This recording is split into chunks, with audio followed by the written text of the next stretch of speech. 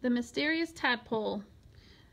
Steve Kellogg is our author and illustrator.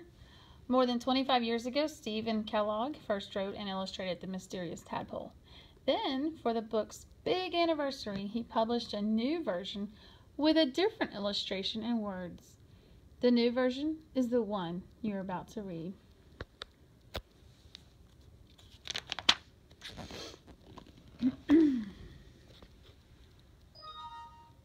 "Greetings, nephew," cried Louise's Uncle McAllister. "I've brought a wee bit of Scotland for your birthday." "Thanks," said Louise. "Look, Mom and Dad, it's a tadpole." Louise named him Alphonse and promised to take good care of him every day. Look, Louise took Alphonse to school for show and tell. "Class, here we have a splendid example of a tadpole," exclaimed Mrs. Shelbert. "Let's ask Louise to bring it back every week so we can watch it become a frog." Miss Shelbert was amazed to see how quickly Alphonse grew. "Maybe it's because he only eats cheeseburgers," said Louise. When Alphonse became too big for his jar, Louise moved him to the kitchen sink. "He's the perfect pet," said Louise.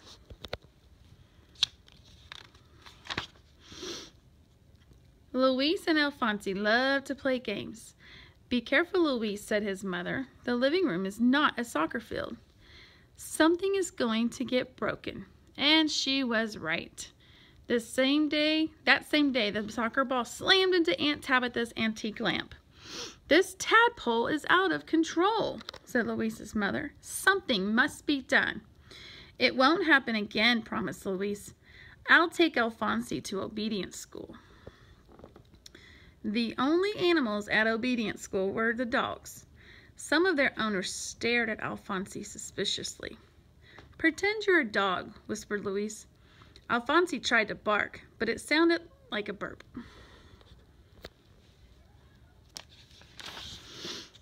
"Hold on a minute," said the trainer. "What kind of dog is this?" "He's a hairless spotted water spaniel from Scotland," explained Louise.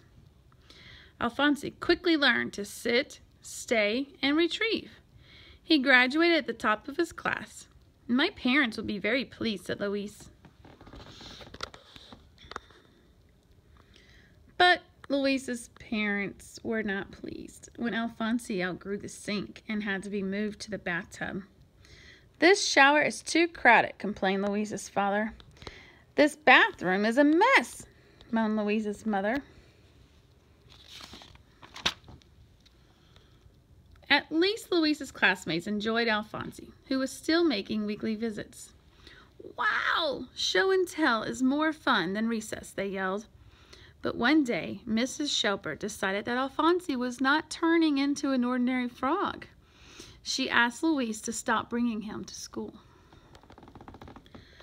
By the time summer vacation arrived, Alphonse had outgrown the bathtub. "We could buy the parking lot next door and build him a swimming pool," suggested Louise. "Be sensible," declared Louise's parents. "Swimming pools are expensive." "We're sorry, Louise, but this is the situation. This situation has become impossible. Tomorrow, you will have to take your tadpole to the zoo." "But I can't put my friend in a cage," cried Louise. That night, Louise was very sad, until he remembered that the gym in the nearby high school had a swimming pool. Louise had Alphonse under a carpet and smuggled him inside. "Nobody uses this place during the summer," whispered Louise. "You'll be safe here." After making sure that Alphonse felt at home, Louise said goodbye. "I'll be back tomorrow with a big pile of cheeseburgers," he promised. Louise came every afternoon to play with Alphonse. In the mornings, he earned the money for cheeseburgers by delivering newspapers. The training continued as well. Louise would say, "Alphonse, retrieve!" and Alphonse would succeed every time. As summer vacation passed, Louise became more and more worried about what would happen to Alphonse when the high school kids returned.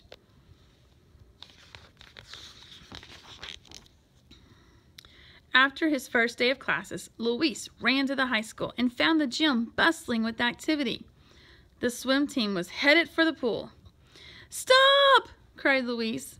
"On your mark," bellowed the coach. "Get set!" "Excuse me, sir," said Luis. "Go!" roared the coach. Alphonse rose to the surface to welcome the swimmers. "It's a submarine from another planet!" shrieked the coach. "Call the police! Call the Navy!" "No, it's only a tadpole," said Luis. "He's my pet." The coach was upset and confused. "You have until tomorrow," he cried, "to get that creature out of my pool." Luis telephoned his friend Miss Severs, the librarian, and asked for her help. "I'll be right there," she said. Miss Severs rushed to meet Luis at the high school. When she saw Alphonse, she was so startled that she dropped her purse into the water. "Retrieve," said Luis, and Alphonse did. "Where did this astounding animal come from?" cried Miss Severs. "He was a birthday gift from my uncle," Luis replied. Miss Severs telephoned Uncle McAllister. "Oh, the wee tadpole," he said. "Why, he came from the lake nearby. It's the one folks call Loch Ness." "Brace yourself, Luis," Miss Severs said. "I believe your uncle found the Loch Ness monster." "I don't care," cried Luis. "Alphonse is my friend, and I love him." He pleaded with Miss Severs to help him raise enough money to buy the parking lot so he could build a big swimming pool for Alphonse. Suddenly, Miss Severs had an idea. "Long ago, a pirate ship sank in the harbor," she said. "No one has ever been able to find it, or its lost treasure. But perhaps we can." The next morning, they drove to the harbor and rented a boat. "This is a treasure chest," cried Luis. "Retrieve!" Alphonse disappeared under the water and returned with the chest.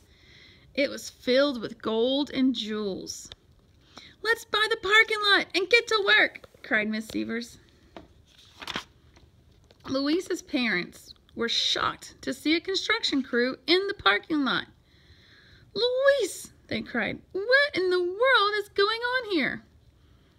"Alphonse found a pirate treasure ship," explained Luis, "and we used part of our gold to buy you this present."